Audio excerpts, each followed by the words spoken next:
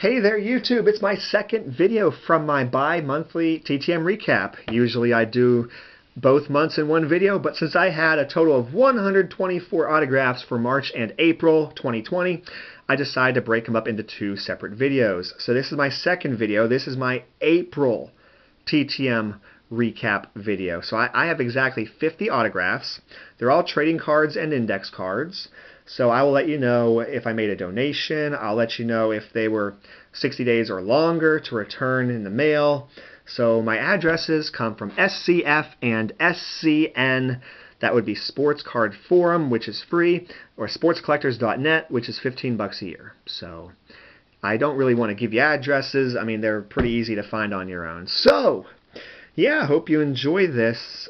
And, you know, just as a heads up, in my previous video, the last return I showed you was 4 cards from Bob Patterson that I received on March 30th. This first one I'm going to show you came on April 7th. I did not send out any TTMs for just over a month. And so whenever I decided I was going to send TTMs again in April, you know, halfway through April, I sent to people who had pretty darn good success rates. And, you know, most all of these came from this latter half of April. So, yeah, not this one, not the first one. Not the first one. We got Alex Presley. This actually was the lengthiest return, 652 days. One of one success from Alex Presley, 652 days. So there we go. There's our start. And Gene Alley must have been, you know, decided to use the time to catch up on some fan mail. I'd sent 2 cards to him, never got them back, and then sent 2 more cards, never got them back. Well, I got these 2 cards back 605 days later. 2 of 2 back from Gene Alley. 605-day wait. Wow. Then I got back from Luke Walker, a 3 of 3 return from Luke Walker. And there's the other 2 cards I sent Gene Alley. 358 days later, I received them back. So yeah, my 2 attempts at Gene Alley have both come back. And he does have a nice autograph. I will throw it out there. That's a nice autograph. All right, the Mayor, Sean Casey, 2 of 2. Have a bobblehead. I wonder, I mean, I have a bobblehead. I'm sure he would sign it. It's just a matter of pulling that off. All right, sent to Elroy Face, 3 of 3.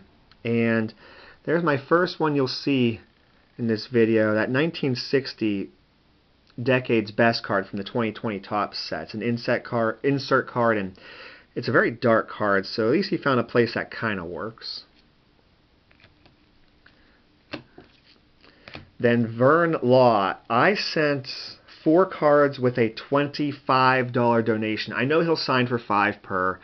He used to ask $8 a card, but you know, it's going for really good reasons, good purposes. So instead of just sending him 4 cards with the 20, I threw an extra 5 in there. And he loaded up inscriptions. So that was pretty cool. The Cy Young and World Series champ from 1960. Same thing. And I like how he did this one. He signed his name like in a thick Sharpie, because this action pack card's bubbly. It's or 3D, or however you want to say it. And then in the top corner, he had his Cy Young and World Series inscription. And this one was a little bit of a letdown. Like, you know, I know a lot of the older players with team cards will sign in black pen, and it's so tough to see Vern Law, but at least he signed in the grass. So of the multiple times I've sent to him with the donation, he never signed an index card. Never signed my index card. I wonder if he felt bad that that came out so bad that he went ahead and did an index card. And this is freaking awesome. He loaded it up. Vern Law, Pittsburgh Pirates, 1950 to 1967, Cy Young and World Series champs versus New York Yankees, 1960. That is an amazing index card. So considering I've probably sent to the guy, you know, 4 times in the past, maybe he felt bad that one card didn't come out so good. Maybe it's because I sent a little more of a donation than what most people have been sending. But in any case, that's cool. All right. A return from Ed Ott, who took a little break from TTMing there. From what I heard, his health wasn't so good, but, obviously it got back into it, so I had 4 cards ready to go. And then we have Gary Varsho. I think I sent 3 to Gary Varsho. So that's half my stack. I mean, this was like all these cards came second half of April is when I mailed them out, and I got these back right away. I had a whole stack ready to go, but I wasn't about to send it out with this whole crappy health situation going on. All right, we got 2 of 2 from Tommy Sisk. Then we got 3 of 3 from Carlos Garcia, who was 60 days, exactly 60 days. That is a funny picture. Awkward moment. Alright, so then I got 4 of 4 from Vance Law. I sent to Vern Law, and then I sent 4 cards to Vance Law, yeah. I sent to Vern Law, and then I sent to his son Vance Law.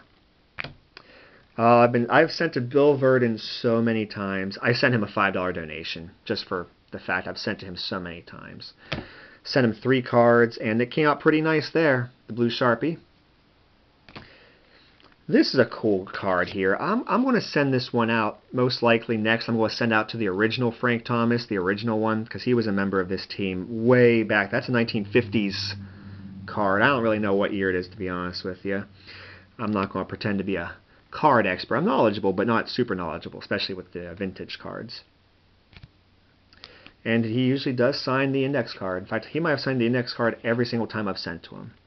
I've probably sent to, over the last 4 or so years I've been doing TTM, I've probably sent to Bill Verdon maybe 7 times. So, I'm willing to bet half of those times I've sent him a $5 donation just because I've sent him so much and he's so good about it.